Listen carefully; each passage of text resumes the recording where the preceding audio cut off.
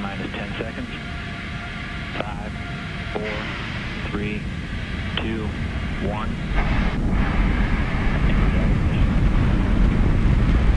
And we have liftoff.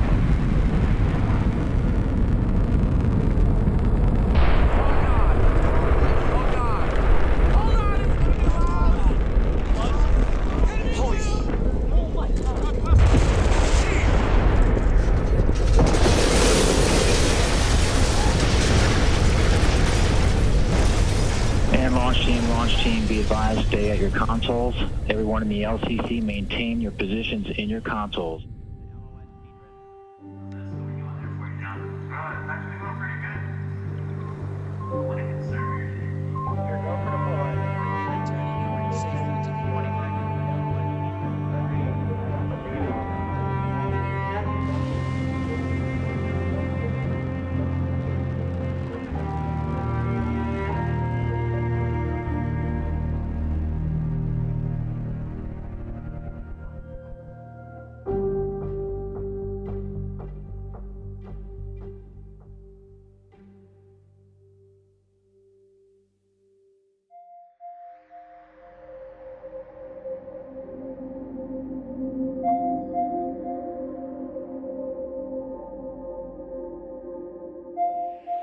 Unmanned supply vehicles to the International Space Station are their lifelines. It's not just that hardware comes up and experiments come up. Food comes up, clothing comes up, water comes up, oxygen comes up. Everything you need to keep an astronaut happy and thriving. Every single bit of cargo in that spacecraft is measured down to the ounce. Every payload that comes up is essential, and when there's a crash, not a shred of it survives.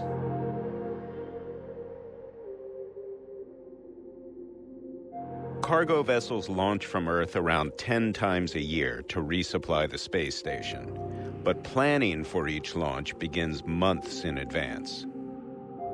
The orbital accident took place in 2014, and it was carrying supplies necessary for Kelly and Kornienko's mission several months later. We lost some hardware. I had some personal clothing in there, but not really much, with the exception of my undergarment for the spacewalking suit that blew up there.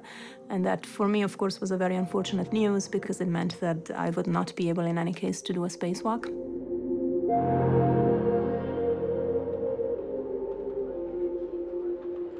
Station, this is Dan Hewitt in Mission Control, Houston. How do you hear me? Hear you loud and clear, Dan. Help me. You tweeted out, just kind of reminding people spaceflight is hard, but tomorrow is always a new day. Do you care to elaborate on that a little bit more? Well, flying in space, building this space station, I think it's the hardest thing we've ever done. And it, continues to remind us of that. It's a very challenging environment. But, when something like this happens, we just have to kind of, lean forward, look ahead, keep moving on. Good day from the International Space Station Flight Control Room at the Johnson Space Center in Houston, where a Soyuz U-class booster rocket is poised for launch 25 minutes from now to deliver more than 3 tons of food, fuel, and supplies for the Expedition 44 crew aboard the International Space Station. 3, 2, 1, maximum thrust and liftoff.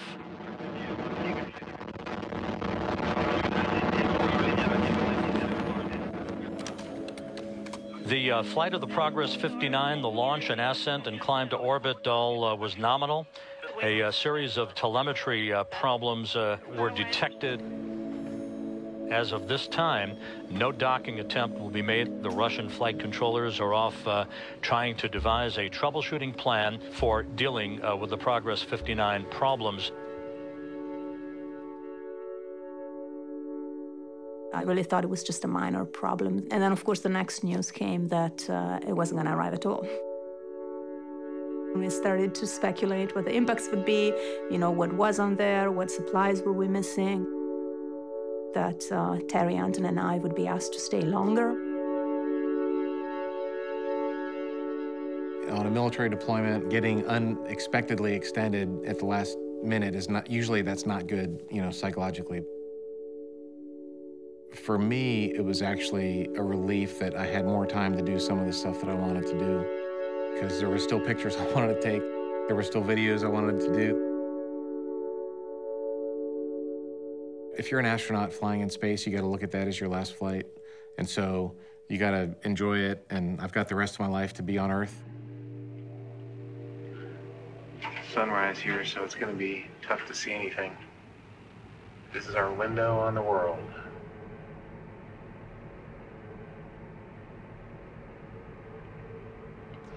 Coming into morning, so there's the dark night is passing, and it's morning again in space 16 times a day. There's my ride back to Earth. I'll be back on the home planet in 2 weeks in that vehicle right there. We'll just watch the planet go by here for a minute.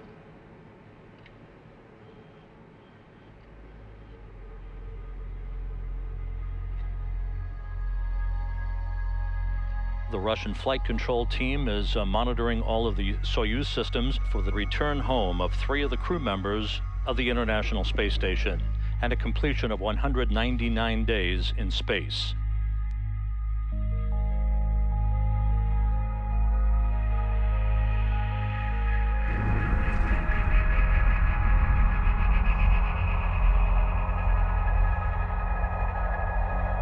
Fair winds and following seas, guys. It was a real pleasure spending time up here with you. Good luck on your landing. Thanks, Scott. I'll miss you guys already.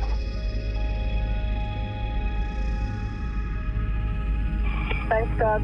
Thank you, Scott. Счастливо тебе, Антон. Сама потестила сидорки.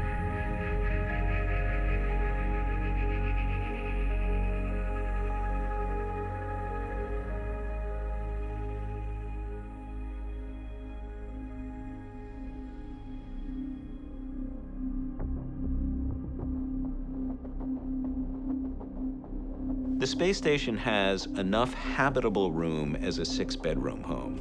Now that's a lot of space, and you can get lost in there fairly easily. But when you're the only people around, you need one another's company.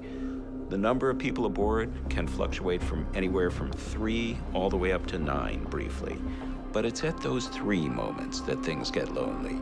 You're rattling around in a big habitat, a place that you've perhaps by now become bored with being, and you need the company of other people.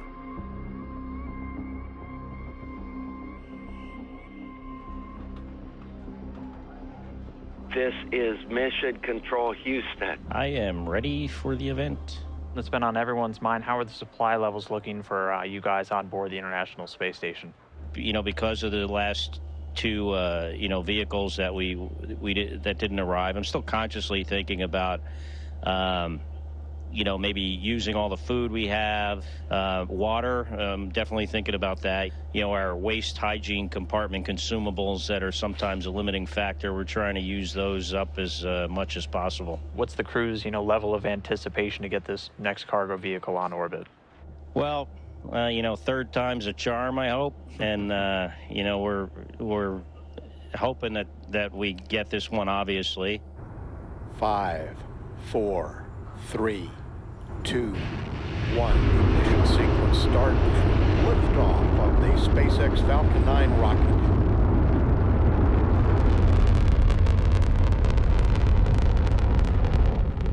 T+2 minutes. Altitude 32 kilometers. Speed 1 kilometer per second. Downrange distance 13 kilometers.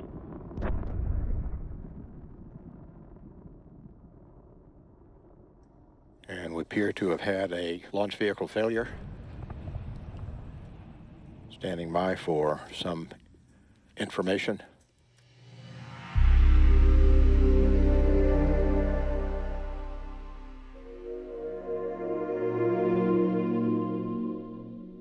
Even before the astronauts come to terms with the effects of 3 failed launches, they have to deal with a more immediate and menacing problem. Earlier this morning, there was a late notification of a possible conjunction with a piece of space debris identified as an old Russian satellite. Beacon Houston on 2 for Scott with regard to late notice conjunction. You go ahead on 2, Jay. Scott, we wanted to sync up with you and the entire crew here. I know Gennady was talking to Moscow, but we'll get you what we have at the moment in preparation for you closing hatches. Copy.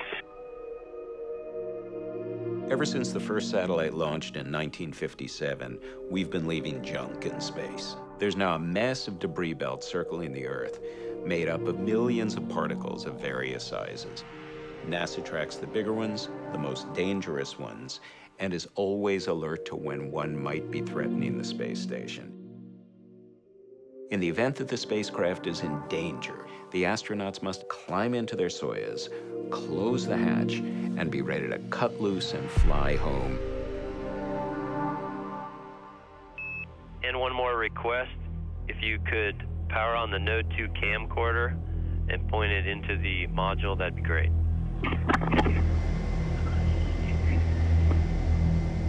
Is there a procedure from this step? One that jumps out at me is the airlock emergency pressure equalization valve. Антон, узнай, пожалуйста, полевое примерно какое время берем? Gennady Ivанович, 11:30. And how about relative velocity? Any idea? Checking. Topo reports closing velocity of 14 kilometers per second. Copy. The time of closest approach of this fragment of space debris is 11 minutes from now.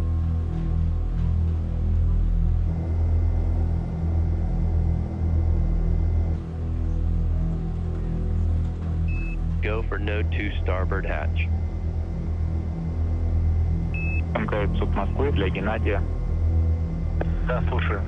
Геннадий Иванович, на время 11:30 у нас связь будет отсутствовать, поэтому есть рекомендация приступить к конфигурации сейчас. Хорошо, выполняем шаг 1. Принято. Мы со своей стороны тоже. Как общее настроение экипажа? Боевое. Рад слышать. Какое настроение? Это ж не первый раз уже происходит, господи. Ну, лучше реже, чем чаще. Понятное дело. And Houston, am I good to open the PMM hatch? That's affirmative. And then obviously you'll be on the Russian segment, and you and Gennady take whatever actions are required over there. Members of the expedition inside the Soyuz will close the hatch to seal it off from the station. As the IMV gets shut down, you'll probably start hearing those fans spin down. Enjoy the quiet.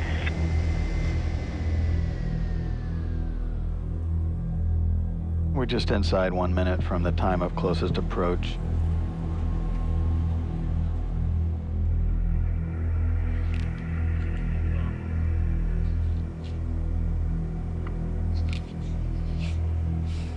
Пока РД вручную открываем, да? Хорошо.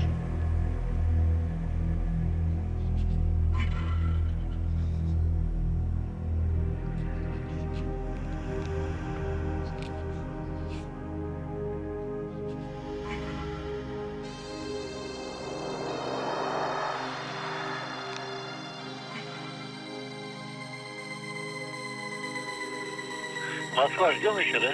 Геннадий Иванович, ну все, момент прошел, выходить. Принято. Выходим. And he has just notified of an all clear